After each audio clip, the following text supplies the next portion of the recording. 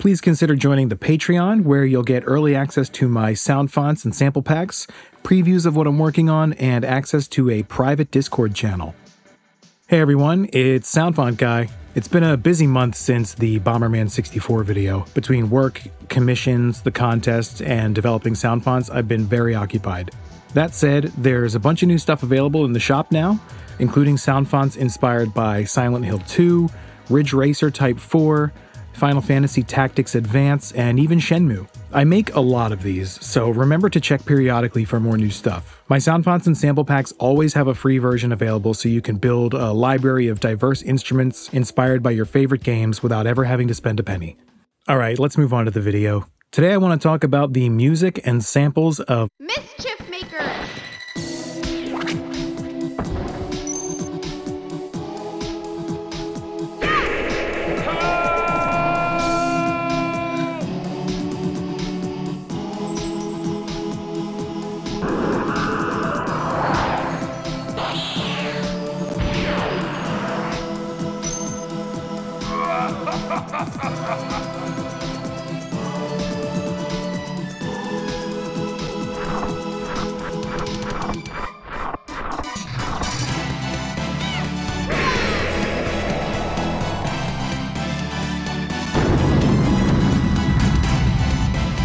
Mischief Makers, or Yuke Yuke Troublemakers, is a peculiar 2D platformer developed by Treasure, published by Enix, and released on the Nintendo 64 in 1997, which was a huge year for video games, and the greatest movie of all time, Batman and Robin.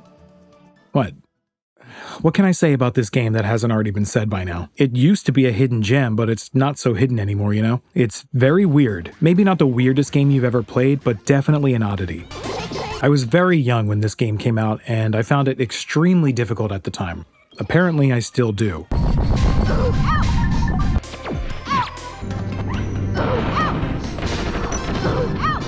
However, I could not deny its appeal. I loved how it looked, how it felt, and of course, how it sounded. I played many hours of Mischief Makers. I even tricked my little sister into playing with me by convincing her it was a sequel to Yoshi's Story. Sorry, sis. Any excuse to play this game was good enough for me, and I didn't care who I had to hurt to make it happen. Largely due to, well, you can probably guess, yeah, it's the music. I love the music in this game. It's delightfully quirky, it's catchy, and despite its overall weirdness, never once fails to convey the feeling that it aims to. The soundtrack was composed by Norio Hanzawa. If you recognize the name, it's probably because of his work on Gunstar Heroes, which is kind of legendary among retro game fans. But the music of Mischief Makers is quite a departure from the action-packed jams of Gunstar Heroes and its sequels. Instead, Hanzawa opts for quirky melodies, complex rhythms, and some of the most bizarre instrument samples with a focus on strange and spooky vocals. Let's start with an easy one. This track is called Steppin and plays on the stage select screen.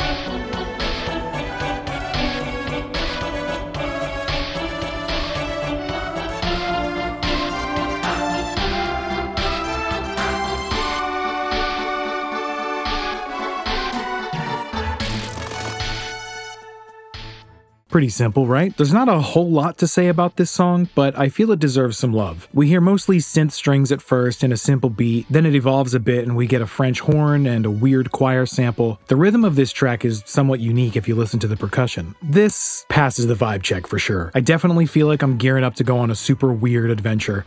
This is our first taste of the strange instrument samples used throughout the entirety of the Mischief Makers soundtrack. It might not seem that weird to you yet, but give it time. Moving on, let's listen to Hurry, which is often thought of as the theme of Clan Ball Land, though it plays in a lot of other levels as well.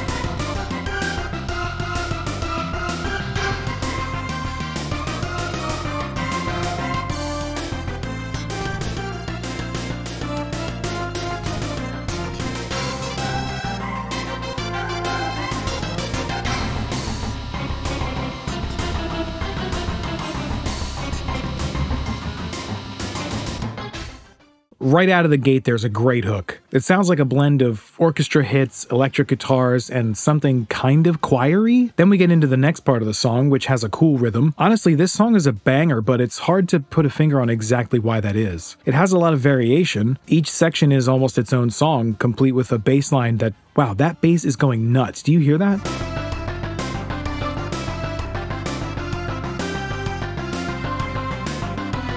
Yeah, the samples here are a combination of slap bass, synth strings, distorted guitar, French horn, orchestra hit, power drums, and some of those weird vocal choir samples I mentioned before.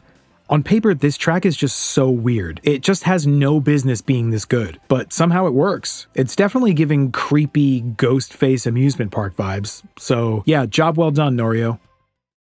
For our third and final example, I've chosen the track Out. This plays when you fight mini-bosses, and thank God for that, because if I heard this at literally any other point in the game or in my life, I'd panic and quit.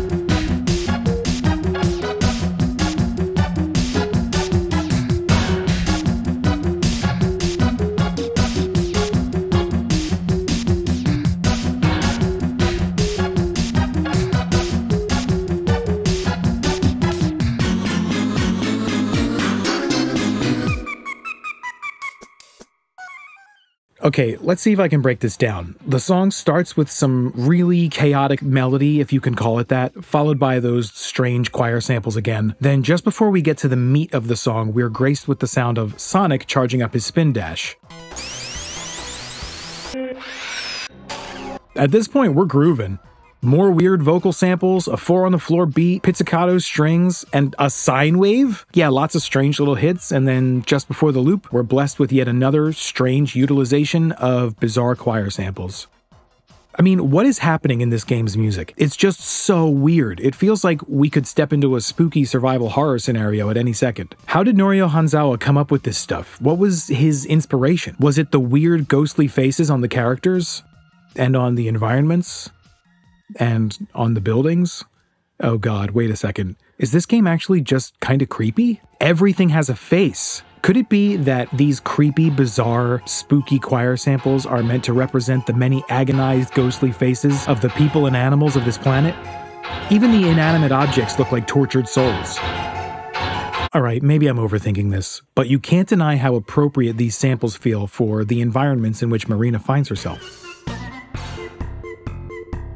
I wanted to find the sources of these samples definitively so that you could all go look them up, but I'm nearly certain that they were all custom made for the purpose of this game. That said, I feel confident that most of them are Roland sound canvas patches, sort of layered over one another with pitch bending and other creative uses. But the Roland sound canvas is pretty tough to get your hands on through legal means, and even the software version was recently discontinued. Would you want to spend the time trying to recreate the samples in this game for use in your own music?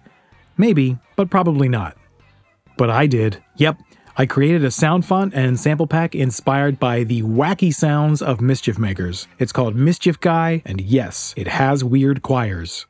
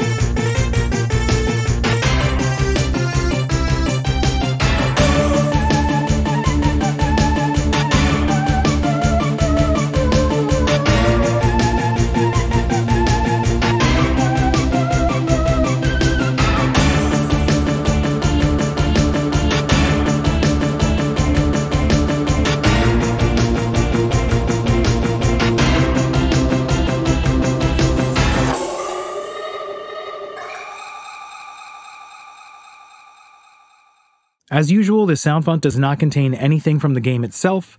All of these samples were built from the ground up using a combination of synthesis, public domain sounds, and effects.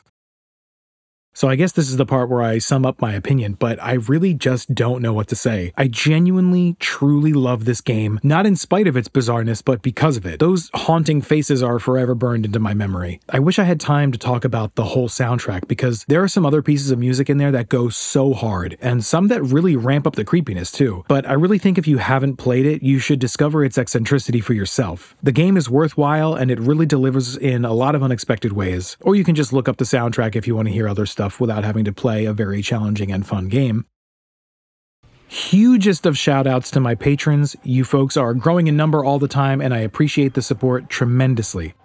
Twilight Realm, Smiley, Selena, SampleTech64, McKay Voiles, Justin Hawes, Irian, I hope I pronounced that right, Evan Troop, Ethan Isaiah Kirchner, Elias Aseri, Devox, Drew Doodle, Cryonic Sage 7719, and Dean. Wow, this list is getting huge. Thank you all so much for the support. Remember to swing by the coffee shop for lots of sound fonts and sample packs inspired by our favorite games. And join the Discord server where we talk music, sound design, and host fun contests. Thanks for watching. See you next time.